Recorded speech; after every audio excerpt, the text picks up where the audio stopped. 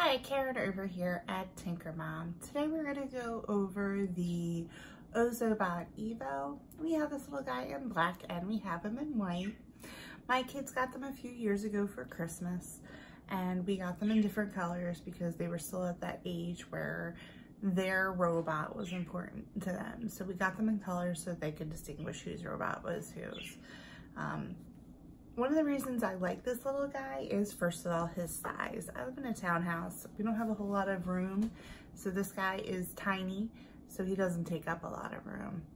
And that means he's able to go places with the kids if they want to take something with them, and he can be a lot of fun without taking a device with you.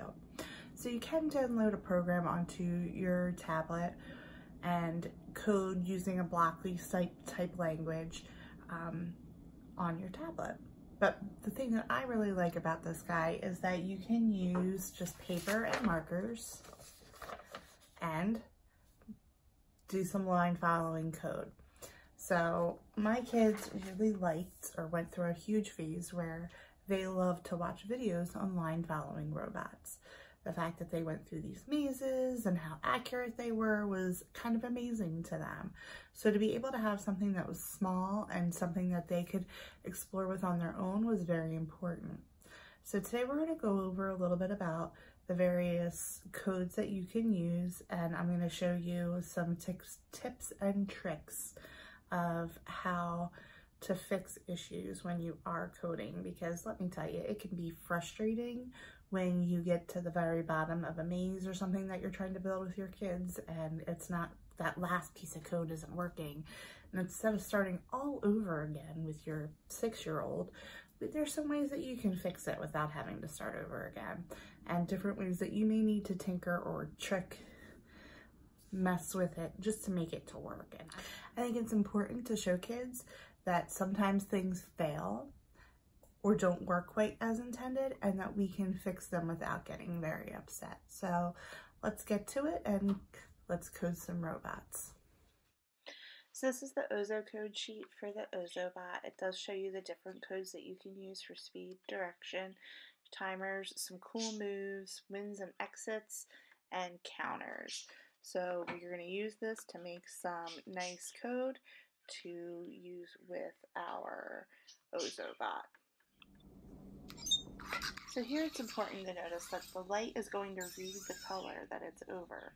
So as it's going along, it's reading the colors and it's blinking that LED, the color it's reading on the path. So these are just very few examples. Now as you turn around, you'll notice that that nitro boost, which is that last unlisted one, is now going to be a snail because it's reading it in the order that it was drawn. So while the snail at the very top and the one at the bottom look the same, red one way it's a turbo or a nitro boost, and the other way it's a snail. So here we have a more complicated trail, and I had to go in and smooth out one of the lines because they kept going off course. So this is one way that you are going to have to tinker and smooth out lines while you're working. If you also notice down at the bottom where we're coming up on, you can see some tape. Well, I've drawn in a spin, so here it comes to the spin, but it wasn't reading it. So I just drew it out on another piece of paper, cut it out, and taped it down. Now initially while I taped it down, I taped straight across, but the wheels were losing traction on the line. And when it would do this, which is a tornado, because it's reading it, remember, the opposite direction, it would fall off the line and have to stop. So then I pulled the tape off gently and added it to the side so it wouldn't slide off. As it keeps going through, it's going to just keep going back and forth, because at the ends I did a U-turn. So it is a nice little loop. It's a good way to practice different kinds of lines and challenges. And this was just really experimenting with speed and maybe a little bit of celebration, because my kids love to celebrate. And then finally we have this board that it came with. It already has some lines on it. It's meant for them just to explore and play without you really having to interact very much. As you can see, we have the black one. He's out there, he's finding lines.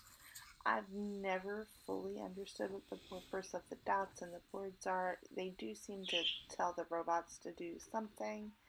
And my kids just, you know, we like to just watch this go around and play. So I'm hoping that you found this helpful and that you would like to see more. If you'd like to see more content on Ozobots, give this video a thumbs up. Comment down below where you would like to see what other kind of content you would like to see. I think next we're going to hit up doing maybe some Blockly with the Ozobot so that you can see how it works and possibly play along with it. These are social robots, so they do like to play and talk to each other. Although apparently when I first started to try to get them to play today, they were both being a little antisocial. Maybe they hadn't had enough coffee or something when it was time to get out there and play. As you can see, that white one's just hanging out over there, not doing much. But I want to let you know that I really appreciate watching my videos. Comment on what you would like to see next. Click subscribe, and I will see you next time. And have a robotastic day.